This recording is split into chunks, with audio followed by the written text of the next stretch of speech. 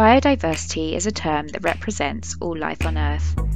It encompasses every ecosystem and the millions of different species of plants, animals, and microorganisms that live in them. It is also used to describe the variability between different members of the same species.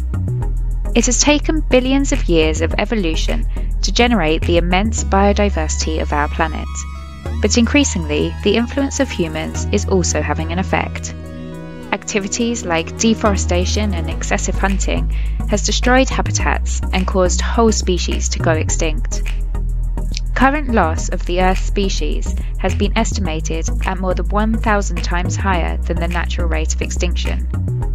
We must protect biodiversity as it's vital for the survival of all organisms on Earth, including humans. It provides us with the food we eat, medicines we take, clothes we wear, and the shelter that protects us.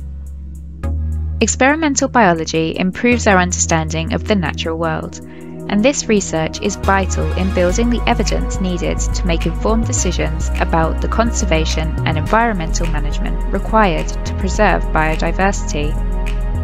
Experimental biology helps us to understand the behaviour, physiology and genetics of animals and plants so that we can design and improve breeding programs to preserve endangered species.